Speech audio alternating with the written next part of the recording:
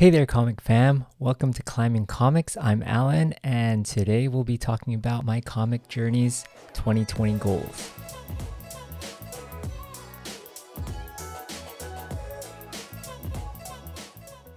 Hey there again, comic fam. Welcome back to Comic Journey. So today we'll be talking a little bit about my 2020 goals. So from being collection goals to kind of knowledge goals in terms of what I want to do this year. So how did I come up with having goals? So I think when I got back into comics, what you heard from the last episode, when in 2019, I went to a local comic shop, started following certain YouTubers, started following certain people on Instagram, and basically had all of these ideas in my head of what I wanted to do with my collection, right? I was just restarting again. Basically had one short box, cardboard short box, and I was like, all right, let's see what I could read. So I started reading a bunch of new books outside of what I talked about last time, War of the Realms, Spider-Gwen, Miles Morales, Justice League Dark. I started following a bunch of different books like Batman Who Laughs, New Agents of Atlas, a bunch of Boom things, a Boom Studios books, as well as started kind of venturing into some horror like Basket Full of Heads from DC, like I think that's the Hill collection. So during this time, one of the things that I wanted to do was try to collect like a certain set of something, right? So I didn't know what it was at first, but I knew I liked Spider-Man. One of the things that came out, one of my first short boxes actually, was one of the symbiote Spider-Man boxes. So I wanted to see, like, can I collect a couple of the first appearances of the black suit Spidey, right? So I looked it up. Of course, it's that homage cover of ASM 252, which is an homage to AF15. Where Spider-Man has that black suit and he's carrying the dude and he's just kind of flying around. So outside of that, there's that Secret Wars 8, right? Where Spider-Man's like, oh my gosh. And he basically has this suit on. And after like looking at some of that stuff up, I realized there are other books that were also the first appearances of this black Spidey suit. So I looked it up. There was Marvel Team Up 141. So that had, I think, Black Widow and Daredevil on the cover. That was a cool cover. So I remember seeing that. But then again, I heard that Spectacular Spider-Man 141. So this is where Black Cat is is on the cover. That was also one of these first appearances of Spidey. This was pretty interesting to me because I'm like, when did this all come about, right? So this is all 1984, and a lot of the books kind of came out in different months. So depending on what month the book came out, maybe it was like the origin story or the first appearance, or I even like read that Marvel Age 12, there was like some sketches of Spidey in that book itself. So to me, the iconic ones were Secret Wars 8 with Spider-Man front and center, kind of like, oh my god, what is this suit? And then ASM 252, that's on iconic cover. So those were some of the two things that I first collected in terms of trying to get that mini goal of black suit Spidey. So I ended up collecting those two. I ended up also collecting what is that? Marvel Team Up 141 and Spectacular Spider-Man 90. So amongst those three, I felt like, okay, which ones are the most valuable to me? And to me, it was 252 and 8, right? I'm like, what do I want to put on my wall, right? Those are the two I want to put on my wall.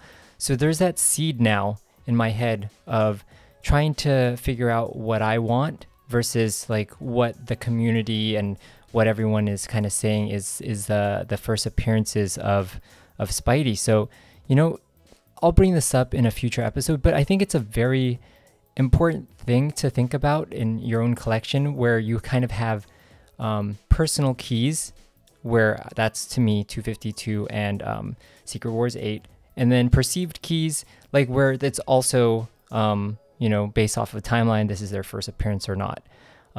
If it's a minor first appearance or if it's a full-blown first appearance, if they appear on the cover, there's a lot of different opinions on what first appearances are versus what people hold as the gold standard, right? People hold like CGC's information as the gold standard. So I kind of wanted to reason out why did I have these goals? Like why did I want to do this? So I kind of came to realize that my pull list was way too long. The stories I was trying to read, it was really hard to keep up with like 7 different storylines with all completely different characters. And it's kind of hard like to have that continuity between all of these different characters. So at the same time, I was I was Marie Kondoing my place, right? So I don't know if many of you have seen, but on Netflix, Marie Kondo, she helps people organize and kind of only keep things that are valuable to them, and then and if it brings you joy, you bring it in, you keep it in, and then if it doesn't, then you could let it go, right? So to me, I was collecting a little bit too much of everything, right? So I wanted to take a look at my own collection. So I looked at my collection, and I came to realize, or I came to the, that light bulb on top of my head where I was like, I don't know if this is really my collection. Does this really represent me and the things that I like, right? It was a little bit of everything, a little bit too spread out, but I was like, this is a speculator's collection, or if this is mine, right? So I essentially came to realize that, all right, there's a turning point for me, right? So 2020 hit, and I was like, all right, there's a lot of things that people say are kind of, they're like kind of just common keys amongst the whole community, right? But I also came to realize, what do I value the most in my collection? And those were the books that I really liked based off of the storylines, which I really liked. So, for example, I didn't want 3 words to kind of drive what I'm going to collect, right? When I love Donny Cates, but when he basically says Null is coming, I don't want that to only drive me to collect Venom 3, first appearance of Null, right? Like, to me, I want to be able to collect something because I like the storyline, I like the cover, or I like something about it, right? So, of course, like, I'm not going to say that I don't do that. So I definitely, when I realized that Null is coming, and I realized that I'm also reading and enjoying the Venom series by Donny Cates, I was like, all right, let's kind of start adding this to my watch list, right? From all the different sites that I use and whatnot. So from here, I kind of came to the point where, all right, let's just turn off all the noise, figure out what I like, and then kind of start 2020 off strong and with purpose, right? So like, one of my good buddies, like Walt, like I chat with him at my LCS. He basically is like, when people are zigging, he zags. And I'm like, all right, that matches. And, that matches with a lot of the lessons that I've learned from Reggie Collects when he talks about red ocean and blue ocean, hot books versus books that are not so hot today.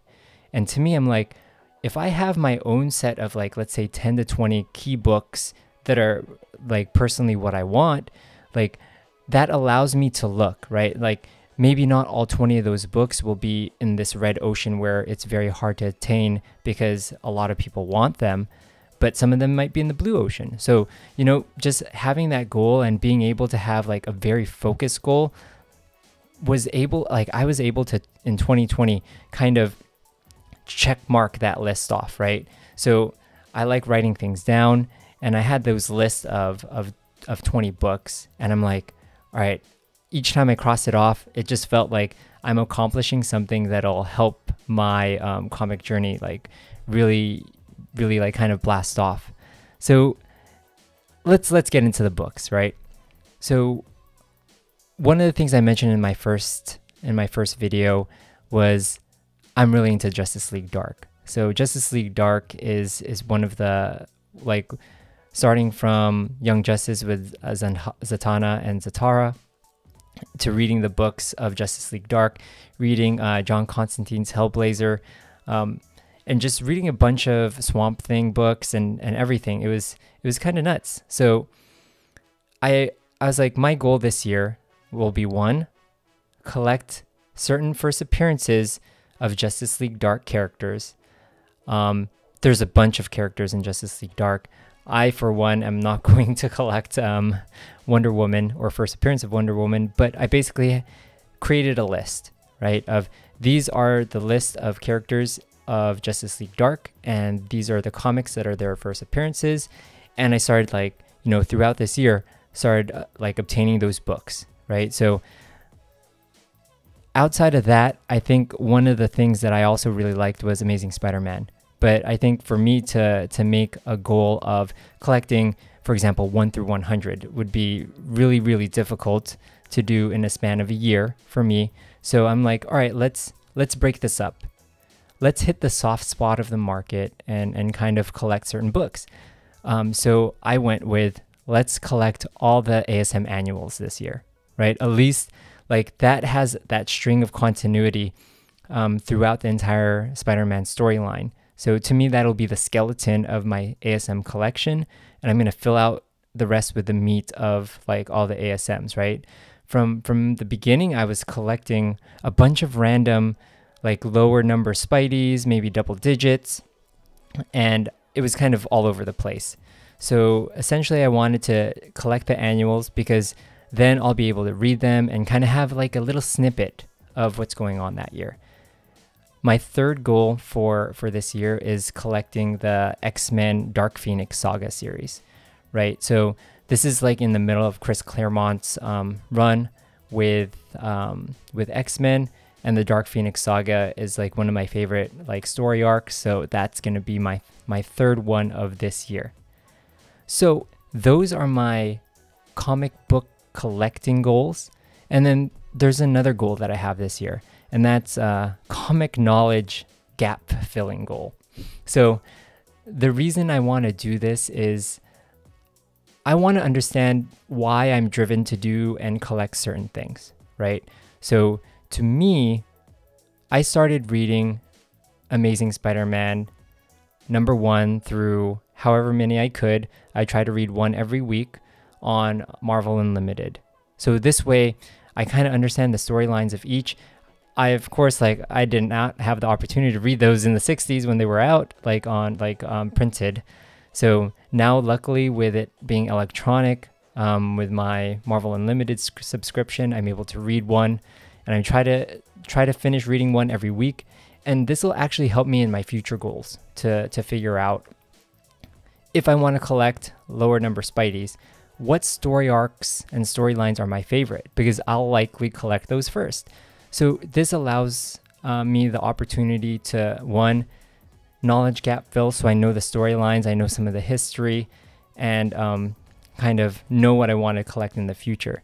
This is one of the things that I've come to realize from reading these early ASM books are that one of the things I like the most are the fan letters that they post in the back, and Stan Lee's responses to those fan letters, because they're essentially like our reviews that we have today, like Yelp reviews or reviews on like if you purchase anything on Amazon, or like any feedback you get from people.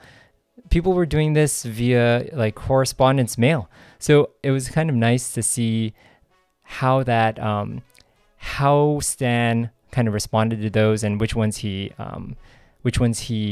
posted and published. And it seemed pretty fair, pretty like he posted both good and bad and like everything. It was kind of, it brought me back to the time, right? You not just like those 60s or 70s ads, but also these commentaries from fans. So of this list, I think I've started hitting the majority of my comic goals. So this year's been hard, right? Since a lot of us are working from home and staying home mostly, I've had the opportunity to still purchase books from my LCSs because they are, posting online. on Instagram. They're doing live claim sales.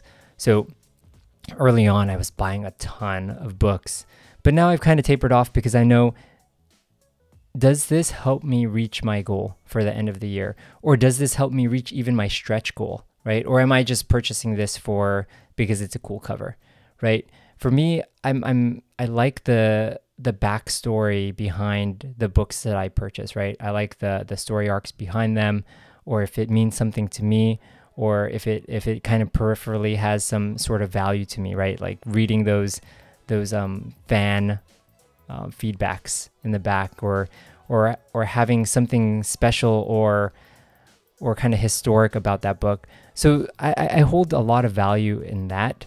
And so it's one of the things where I really enjoy this comic journey because, this is how I feel today.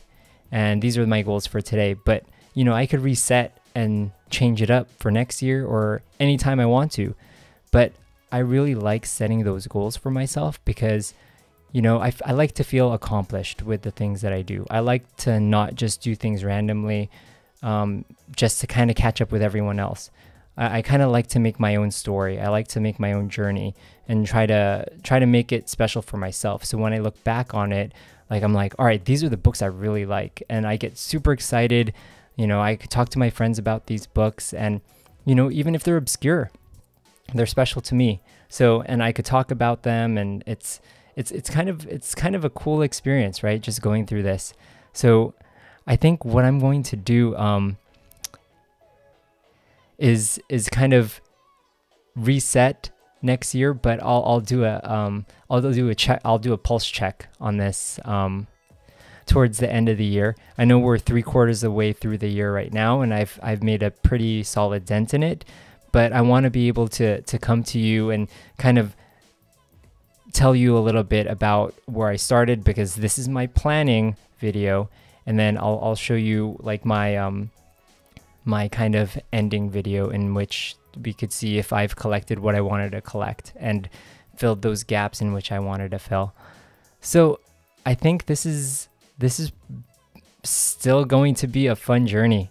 So definitely, just to close this up, I think I want to say, from my comic journey to yours, make it your own.